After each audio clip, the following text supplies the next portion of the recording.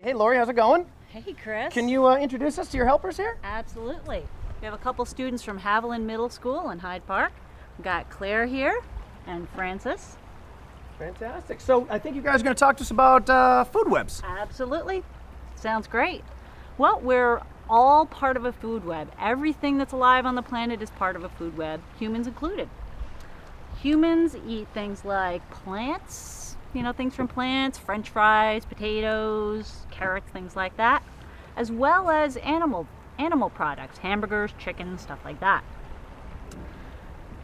We are mostly part of the top of the food chain. Nothing really eats us anymore, thankfully, unless you count mosquito bites.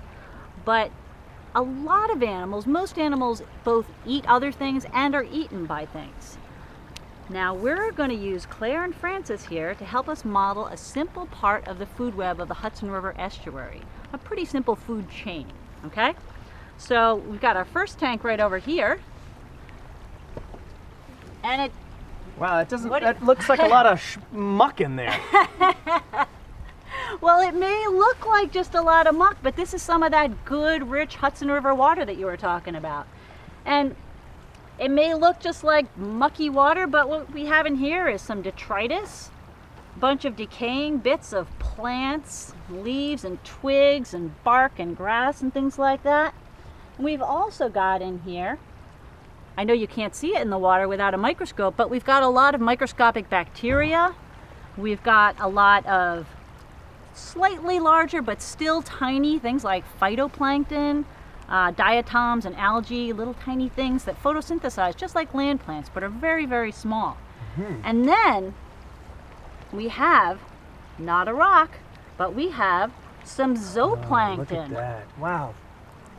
What are those little guys? Those are mostly amphipods. Okay. Mostly amphipods. Now that's a type of crustacean, right? Like a shrimp or a crab. Right. As opposed to an insect, let's say. Right, absolutely, absolutely. And these little guys scurry around in the water and they eat things like the detritus that we were just talking about. How do those feel in your hand? They're very tickly. Very tickly. They look cute. Yeah, they're actually very cool. What eats these guys? What eats these guys? Well, that's a great question. We're gonna take a look at that right here. Thanks a lot, Francis. In this tank, we have mostly spot-tail shiners. There's a lot of these, but there's a lot fewer of the spot-tail shiners and these kind of small fish in the river than there are things like zooplankton. And that's because it takes a whole lot of the zooplankton to feed each of these small fish. And then we have... Yes. Dum, da, da, dum. Oh, look at that beautiful fish. Look at this big guy. This is Albert. He's a pumpkin seed sunfish. And he's certainly not the biggest fish in the river by any means, but what do you think Albert might eat? The little fish? Those little fish there? Yeah, actually he probably would eat fish like that. As well as a bunch of larval insects and worms, and we're actually going to see if Albert's hungry. Okay, we're gonna see if he wants to eat. Oh my goodness! Oh geez! My goodness! Holy cow! Oh, did you see that?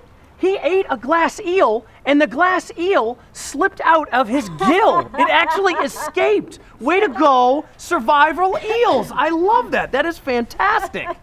Oh my gosh, Lori, this has been Albert great. is hungry, but it looks like those eels are just way too slippery for him today. Oh my goodness gracious, that was cool. Lori, thanks a lot for that. Hudson River food chain. That was beautiful.